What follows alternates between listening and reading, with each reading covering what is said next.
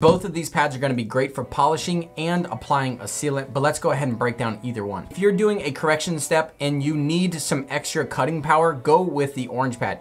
If you are looking for a perfect, flawless finish and you want to bring out extreme gloss, go with the white pad. If you did a heavy cut and then a medium cut on a rotary, I would then follow up with an orange pad to finish out the polishing because it's just going to give you an extra cut. If your boat's in phenomenal shape and you just want to apply an SiO2 polish or even a sealant, something that is just mild abrasive, go ahead and use the white pad. If you're a boat detailing company or an owner, I would actually get both and do your correction with the orange pad, and then anytime you're applying a sealant or a glaze or a polish, go ahead and polish with the white pad. This orange pad is going to give you a little more cutting ability. This white pad is going to give you a lot more finishing and a lot more gloss. Let's go.